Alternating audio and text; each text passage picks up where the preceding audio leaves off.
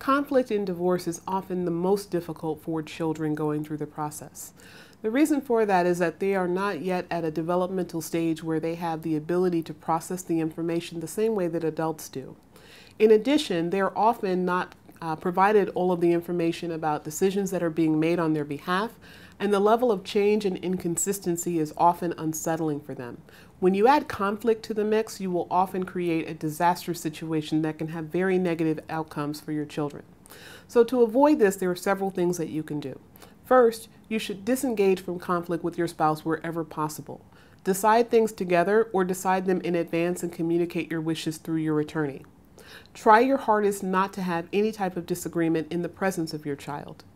Do not use your child as a go-between between you and your spouse. Even if it's something that seems innocuous and non-confrontational, you don't want your child to get into the habit of relaying information back and forth between the parties. That will often lead them to manipulate one parent or the other and often increases the likelihood of conflict.